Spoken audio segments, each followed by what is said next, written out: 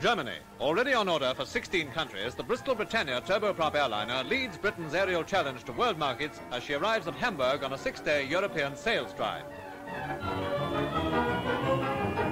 Meanwhile, another British plane has found favour in Japan, the Vampire jet trainer being demonstrated by test pilot George ERRINGTON. After the flight, the plane was officially handed over to help the build-up of the newly created Japanese Air Force. Back home, the first squadrons of the Vickers Valiant 4-jet medium bomber are in service with the RAF. Leading the way in the build-up of our proposed atom bomber fleet, the Valiant is the most powerful aircraft to enter RAF service. Its potential hitting power is greater than the whole of Bomber Command at peak strength in World War II.